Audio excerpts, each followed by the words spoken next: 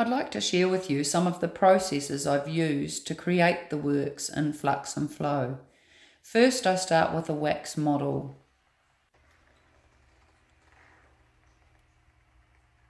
I hand build these wax model using a delicate control between pouring wax, melting it away, and shaping it with all manner of tools using heat, steel rules, carving knives, scalpels, basically anything I can get my hands on.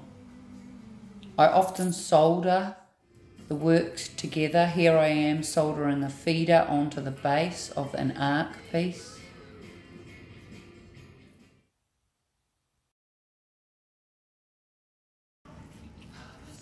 I make a refractory mould around the wax model.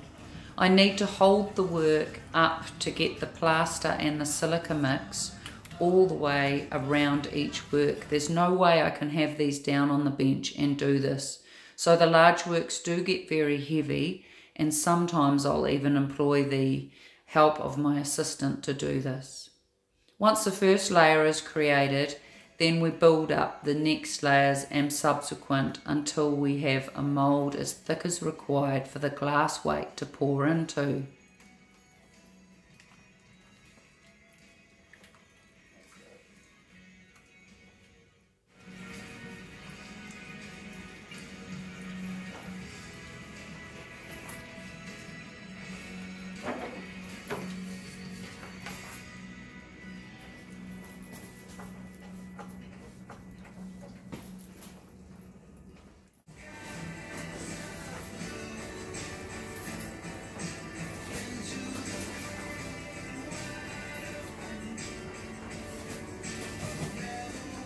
I'm trying to aim for an even wall thickness all over the whole mould. This does get difficult with the skinny fluid areas and the thick areas.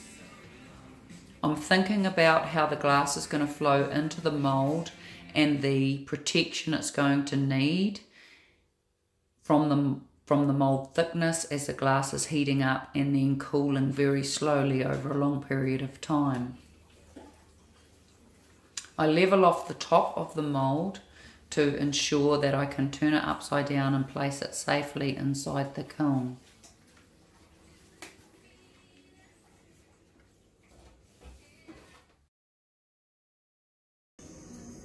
The wax is steamed out from the mould, leaving the negative space for the glass to pour into.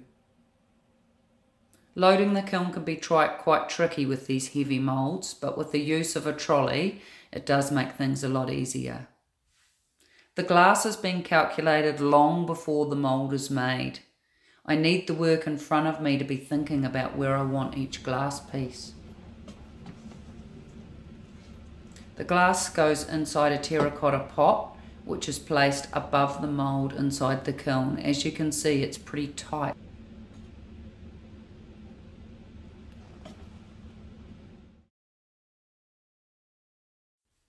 This work was in the kiln for 4 weeks due to the thickness of the glass.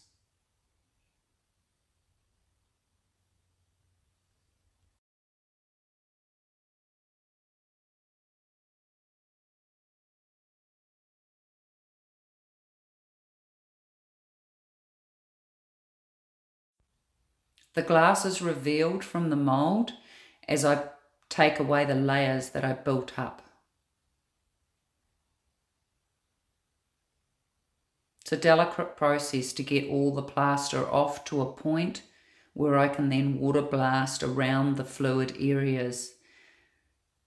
This may seem pretty gung-ho and pretty full-on to be water blasting this delicate glass, but my theory is if it can't handle the water blaster, then it's not going to last.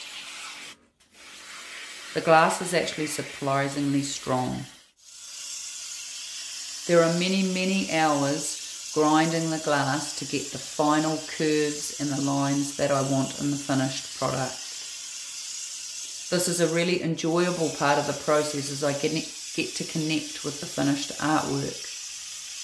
I take the polishing stage through 9 different grades of diamond pads, from very coarse right through to micro finishing fine pads. I clamp the work to a jig that I've set up, which enables me to get the grinder to access all areas.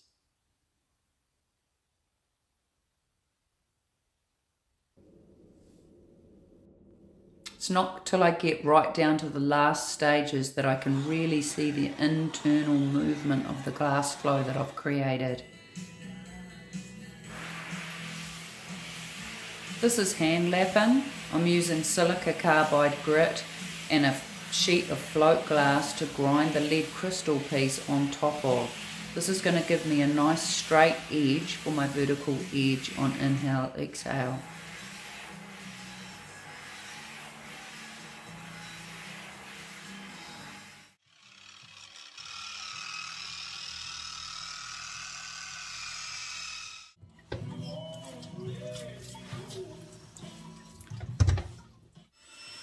To create the final polish, I use another grinder, which is not a wet grinder.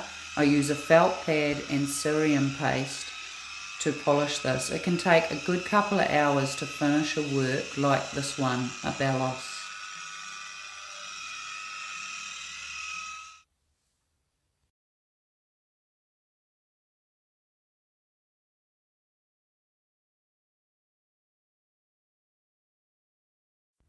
I hope this video gives you a small understanding of what goes into making a piece of cast glass artwork from my fluid series.